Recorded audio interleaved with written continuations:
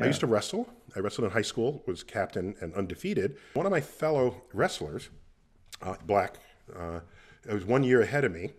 He was majoring in, I think it was in economics or something that related to business. So after a long practice, we're walking back and he says, Neil, so how you doing? We haven't chatted in a while. I said, yeah, I'm doing fine. And remind me your major? I said, it's physics. And he said, knowing that I want to do astrophysics, he said, physics, huh? So what else are you doing? No, I don't have time for anything. It's all the problem sets and everything. And he says, do you realize the black community does not have the luxury of someone with your intellect devoting it to something such as physics?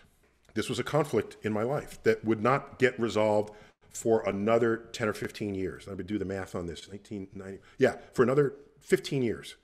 12 years later. Only then did I figure out how to climb out of that hole. Okay, so I pursued it. I still did what I did, but I carried this guilt. Yeah. All right, Wow. so I got my degree in physics, and I got my PhD. I went to graduate school, got my PhD, all of this, all right? Here's what happened.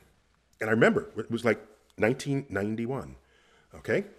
I'm in the department, I'm at Columbia University. A call comes in, and it's from the local news. It was Fox News. Before Fox had its own news cable, it was just Channel 5 in New York was Fox. They needed someone to comment on the fact that the sun just had a series of explosions. So I answer the phone. I say, oh, you're talking about solar flares.